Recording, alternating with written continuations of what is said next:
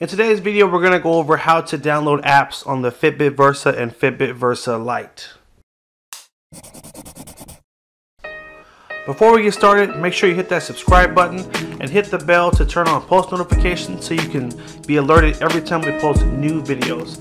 Let's jump right in. So downloading apps on the Fitbit Versa or Fitbit Versa Lite is super easy.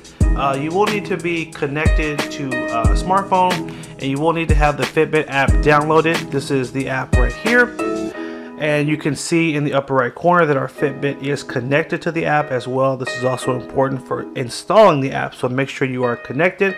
If not, you may need to turn on your Bluetooth settings. Alright, let's go ahead and in the upper right corner click on the Fitbit icon up here. Go to apps, and you'll have two tabs. One is for My Apps, which are apps that you have already installed, and All Apps is basically the store where you'll find new apps to download. And there's a couple of ways you can find apps. So there are categories here where you can find featured apps, recommended apps, staff picks, and other categories of apps. Or you can go to the upper right corner, click on the settings wheel, and you can do a search for specific apps, a specific one that you may want to find. So I'm going to do a search. Just tap right in there, type in calculator, and you'll see they have many different calculator options, but I want to show you some specific things. So this first app here is called Calc and Conv. If we tap on that, this is one app you can download. Now I want you to pay attention to this. Any app where you see this banner that says this may require payment, this is letting you know that it is not a free app, and you will need to pay for it. You will be able to install the app, but once you go to open it, they won't allow you to go any further without buying the app. So just keep that in mind. So this is a paid calculator app. If I go back, oh sorry, one more thing. It'll always tell you in the description how much the app is. So down here, this app is purchasable for $1.99, FYI. We're gonna go back. If I go to this calculator, for example, oh, not that one. This is a free calculator. You don't see that little banner right there, and there is no price down here. So that's how you know it's a totally free app, and you can kind of go through and see if the free apps will suffice. If not, you can always go back and buy the paid one. So just to show you the process, because I want to make sure you're aware, because this was a little confusing to me at first. So let's say I tap on this app and I decide to install it, knowing that it's a paid app based on what I just showed you, this little banner right here. So the whole app is going to install. Once the bar goes all the way across, you'll know that it has been installed, and it'll basically change from this bar and it'll say uninstall. That's how you know it's been installed. Then you'll want to go to your Fitbit and you'll just swipe over. All done. Swipe left, and this is our app right here. Okay.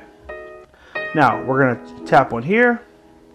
So we're opening up the app, and the first time it will always take a few seconds.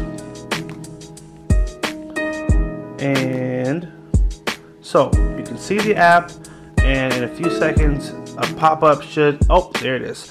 So this pop-up will come up and it'll tell you to continue using the app, you will need to purchase it, and it has a link to the website and it has a code. So what you would do is on your phone, and the text is a little bit smaller, so I'm going to zoom in so you can see it. Always on the same page you install the app, if you swipe down, they'll have a link of where you can purchase the app. So we'll just tap on here. It'll take us to the KPay website, and then you'll type in the number that you see on your Fitbit. So the number is 68592. It just links your Fitbit right to the site. Final step, and then there is the price, how much it is to buy the app. If you have a promo code, you can put that here.